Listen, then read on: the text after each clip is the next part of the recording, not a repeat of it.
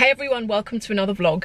I've not done a vlog in so long. I did the Bentley one, but that has been in the last 3 to 4 weeks. I would say that's been the only opportunity I've had to actually film something that's remotely interesting, just because I've been working so much. And then when I haven't been working, on the days that I get off, you know, when you just want to sit in front of the TV, wear your pajamas all day, maybe go to the gym, pretty much do nothing. That's what I've been doing. Trust me, if I vlogged it, it would be the most boring vlog of your life. Today I wanted to break out and do something. First of all, I took a whole bunch of shoes to, there's like a cobbler in Harrods that reapply the red soles on the bottom of the Christian Louboutin shoes. I don't think I've ever had any resold. I'm sitting here now and I've just remembered that I've left a load at home that I wanted to take as well. Anyway, I'm gonna do that. And what else? Oh yeah, then I've been invited to this event. It's like a River Island event. I don't have a clue what it's gonna be like, but I thought, well, I'm in London anyway, why not go along? So I'm gonna do that. That's it really, and I thought I'd just take you with me and we'll see where this vlog ends up.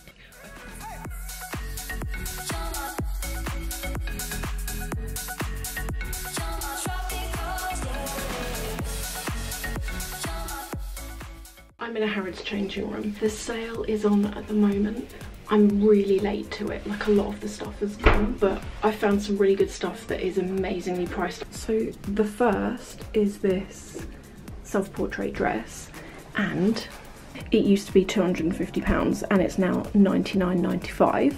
Second up is this. I think I prefer this colourway, but I'm not sure yet. But anyway, this was £250 also, but it's £74.95. Who remembers this jacket from Needle and Thread? This price is incredible. So I looked at this jacket when it first came out. It was originally £230, but it's now £82.95. And then I want to try on these two pairs of jeans. They're not actually in the sale, but I want to try them anyway. But like, look at the detail on these. And before I begin, this is my outfit today.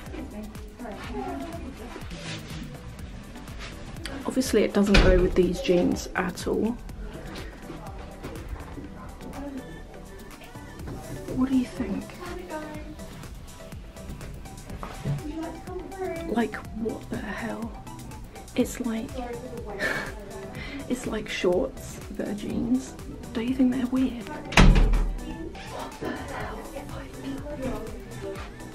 It's just, these ones are better, but they just remind me of Britney Spears in year 2000 for some reason.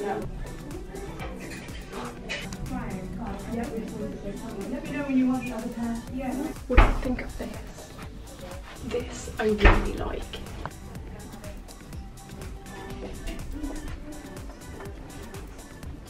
This is the next one.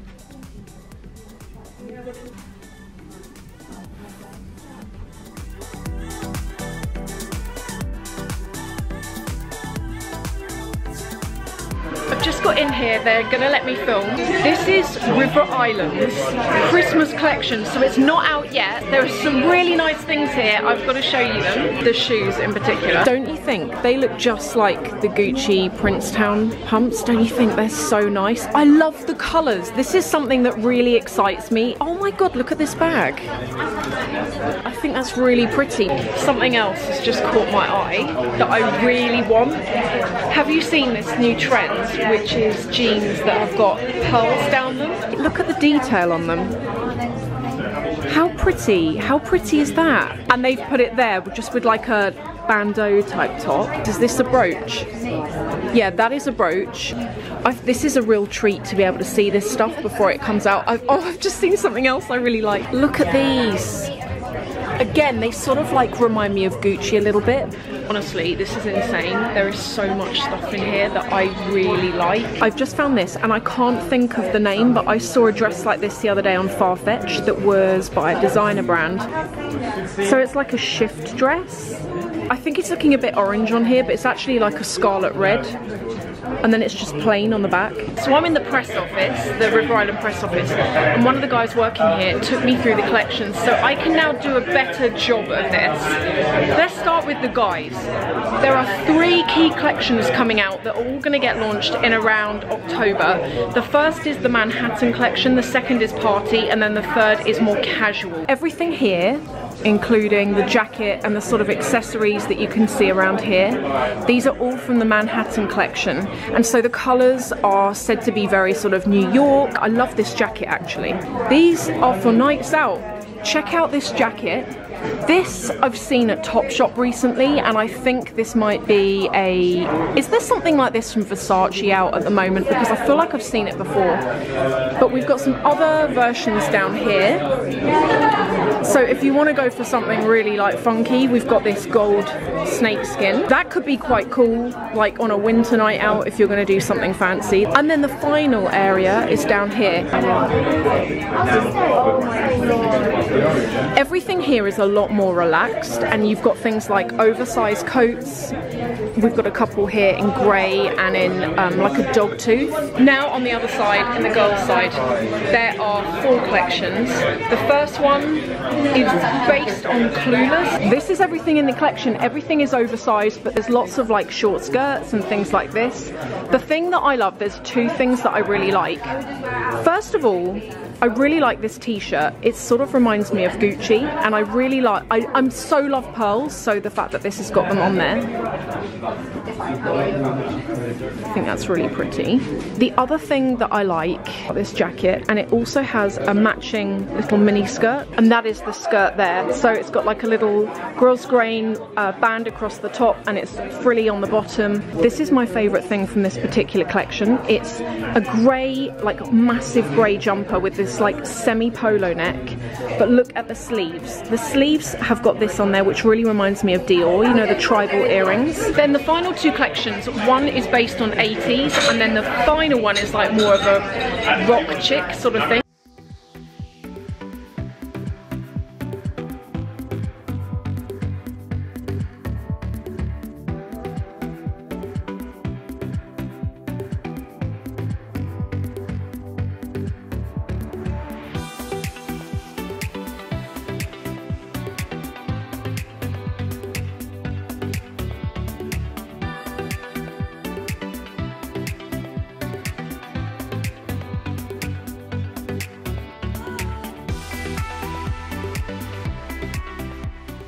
When I came in here, I got given a token for this machine that I'm stood next to, and should we see if I win anything? So it's like one of these ball machines.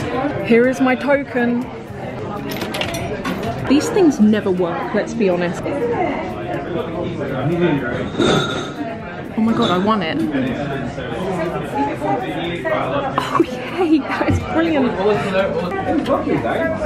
Look, I can't believe it. No one ever wins on those things, and I won something.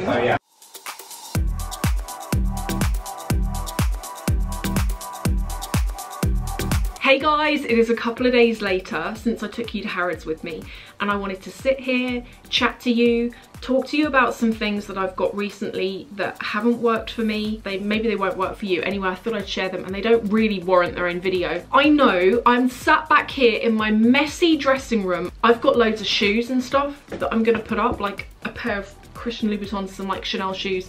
So I'll show you that in this video as well.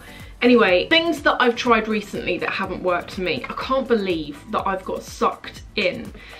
You know those videos that you see on Instagram? You know the black mask one? Where you'd see these gross little videos of people like pulling all this rubbish out of their skin. There's a few different brands out there that do it, but effectively it's all the same thing. And I wanted to share with you that this is possibly, actually no, it is the worst mask I've ever used. It is like properly black. When I first looked at it, oh my god!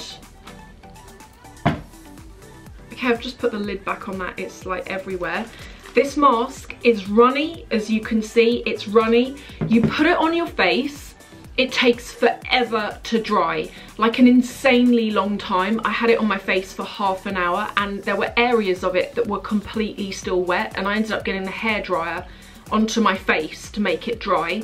Then when you go to peel it off, any sort of like, and I knew this anyway, but any sort of like fine baby hairs you've got around here, hurts a bit, but not, to be honest, not that much. The problem I found is that the mask doesn't lift hardly anything out of your skin. It actually leaves your skin feeling really dry after. It just did nothing. And the thickness of it, like, it almost needs to be thicker. It's like a really thin film, so as you're peeling it off, like, bits of it are flaking off, like, not flaking off, but they're coming apart. And I just didn't find that it was any good.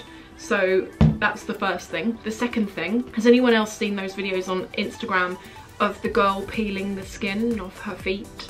If you haven't seen that, it's not nice, but it's basically these.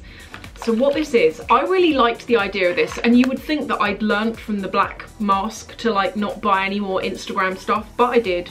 I got these. They are they're like a plastic sock that you put over your foot. It's like a plastic bag, and each one is filled with, I think it looks like acids actually that's on it.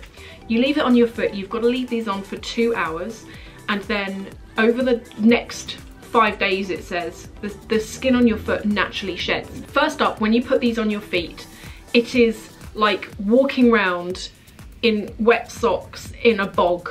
You are walking around squelching, sliding everywhere. Staircases are dangerous. 2 hours, I waited 2 hours. You've then got to wash, make sure your feet are totally clean after. They say the process takes 7 days. It doesn't.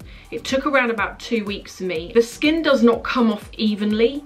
In those videos, it would make you think that the whole skin's gonna come off and it's quick and it's easy and you've got soft feet and it's amazing. It doesn't, and I will say that if you're going to any events where you need to wear strappy shoes or sandals, just don't do this, because you have bits of skin, like the skin even peels off the top of your foot, like on the edges. They feel hot and puffy. You feel like you've got a chemical burn. To me anyway, I had that for like the first week. The bit that's sort of quite annoying now is that I did this maybe a month ago. All of the skin has now come off. Yeah, my feet are really soft, but I can't even wear a shoe these days. Literally things like the back of your ankles, like the side of your foot that rubs against shoes. I can't, honestly, you end up with these blisters out of nowhere, and it's because the hard skin's been removed, like too much. And yeah, so I just wanted to share that. They're not the best thing ever. The other thing that I wanted to talk to you about is, in this room, as you can see behind me, I keep talking about how I'm going to clean this place out, and I don't do it because it's really boring. I did a couple of hours of it a few weeks ago, and I literally mean a couple of hours, and I probably got about 4 things photographed, and it's really hard to like try and get the light right so you can actually see the colour of things. And anyway, I've already started putting things on my Depop, which I'll put the details of below. The things that I want to show you are things that haven't gone on there yet. I think one has. So the first pair of shoes are these. These are actually like a boot. I also liked the tassels that are on them. I actually wore these once. I wore them to David's brother's birthday party, and my feet hurt so much because they are too narrow for me and they pinch so badly. These are a size 8.5 US, which is a 6 UK or 39 European, and these come in their own box. They're all fresh. Like, I literally bought them from the boutique and then wore them once and never again. So that is the first shoe there. The next pair of shoes that I want to show you are these. These are my first pair of Christian Louboutin shoes, and these are, I think these are Bianca. They're like the highest heel. I don't think they're as high as Hot Chick, but they're really high. But when you wear them, the height is way compensated by this platform here. When you wear them, although they're really high, you sort of feel like you're in 100mm because the heel is effectively like that high. Do you see what I mean? So they're actually really comfortable to wear. I've worn them, as you can see there, a couple of times. I'm just selling them because for me, I used to wear these a lot when I used to go out with friends and stuff to bars and stuff, and I don't really do that anymore. These also come in their own box with the dust bags and all of that kind of thing, and they're in the black patent. These are a size 39.5, which is a 6.5 as well. These are true to size, but if you're normally a 6.5 to a small size 7, which is a 40, then these are good for you, because that's sort of my foot sizing. I'm a 39.5, but every so often I feel like a 40 is a better fit, and they're also good in terms of width. Next, and it's another pair of boot. I don't know why I do this. I buy things and I just don't wear them. These are a pair of Karen Millen boots. The heel is maybe, I think that's under 100mm. and they are like that on the front. I got these last autumn. The problem I have with them is they don't fit. I got a 39, I needed a half size, but they didn't have it, and the 40 was too big. I thought that I was gonna be able to work with it, but I can't. I don't actually have the box for these anymore. I've got a pair of Chanel shoes that I'm gonna sell as well. I think you've seen these before. They've got the metal heel tip on them, and on the toe, they've got the double C stitched in here. These are absolutely crazy. These are limited edition. Does anyone remember when Kurt Geiger did the Fashionistas range, where they created, I think they created like 6 pairs of shoes made out of premium quality products, and each pair of shoes was designed based on a different theme, and the themes were based on areas in London. So this shoe is called Bermondsey, and apparently back in the day, Bermondsey was known for the area where hats were made. And so this pair of shoes is based on that. It's got the sort of lattice detail on the front that I guess you'd have over like the veil of your face. On the side of it, this is like, it's not snake, but it looks it, and it's got a copper sort of glisten to it, and it's got the platform under there. And what I really liked about it as well is it's got like, it's almost like, I don't know, it just goes in there slightly, which looks really pretty. These are a size 40, which is a UK 7, so I'm also selling those. Plus other things that are on the rail behind me. I need to go through it. I'm gonna try and do it today. I hope you don't mind, by the way. I hope you don't mind me talking about this on here. I feel really awkward talking about anything where I'm like, if you want to go and buy it, you know, but at the end of the day, you're sort of helping me clear this room out, because by talking about it, I then have to go and put it on Depop, so that's a really good thing for me. But also I do get so many of you in the comments saying, where do you sell your stuff?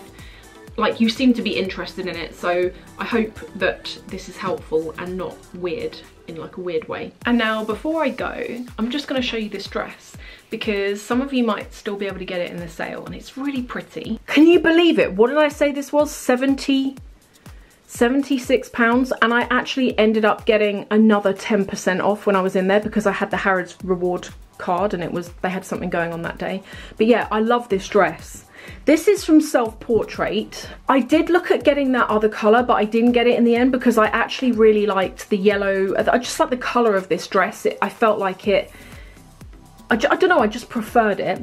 And then I'm just wearing it with those, do you remember those shoes from last year? These are the Gucci Marmont shoes. Yeah, so what do you think? So that is it. I'm gonna let you go now because I've been talking for way too long. If you have any questions at all, put them in the comments below, and what I try and do is like scan through, and any questions I try and answer whenever I see them, so that is cool. Thank you again, and I'll see you in the next video.